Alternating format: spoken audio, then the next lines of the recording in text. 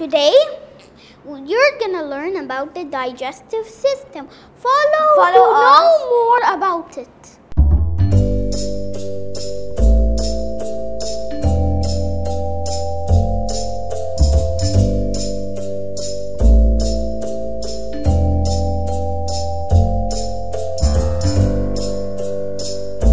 It is all about when we eat food, it goes down our body and it gets out of our body. You will see how it gets out. Digestive system starts with the mouth chewing And salivation. Teeth are used to chew and mush up the food. The salivary gland inside the mouth produces saliva to soften the food. The tongue moves the food around, mixes it with the saliva, forms the bulb. The pharynx has a valve to open the bulb Then the bolus moves on the esophagus until it arrives to the stomach. The stomach secretes gastric juices. It continues with digestion to process the food. This mass of food inside this stomach is called chyme.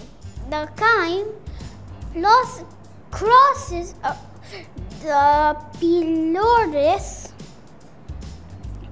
and to go to the small intestine, where most of the digestion happens. The pancreas and the liver has an important role in the digestive system. It releases the juice to process fats and carbohydrates. All the substance that the body needs are absorbed at this level And passes to the blood after absorption. Anything that's not absorbed will go to the large intestine. There, body takes what they need and water. The final parts of the digestive system are rectum and anus. All the substances that the body doesn't need gets expelled from it. That's a brief about the digestive system. Stomach is like a mixer.